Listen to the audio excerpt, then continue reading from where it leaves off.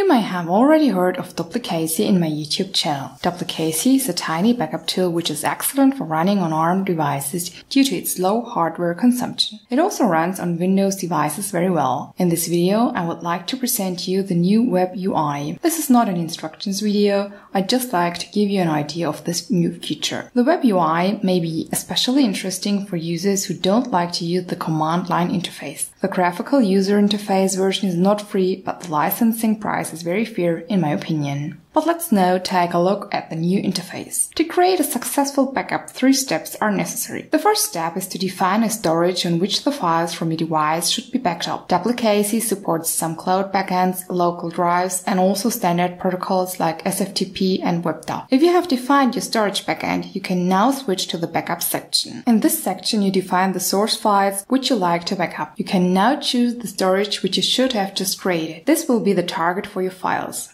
The backup ID is a custom name for this backup. In the last step, you can schedule the just created backup. You will also be able to get information via mail, and you can let Duplicacy check your backups. The prune option will delete all backup revisions to save storage space. All in all, the WebUI is a good start and may help to make Duplicacy more attractive to a larger number of people. Nevertheless, a function to catch up missed backups and a monitoring feature for console backups would make Duplicacy a strong competitor in the market.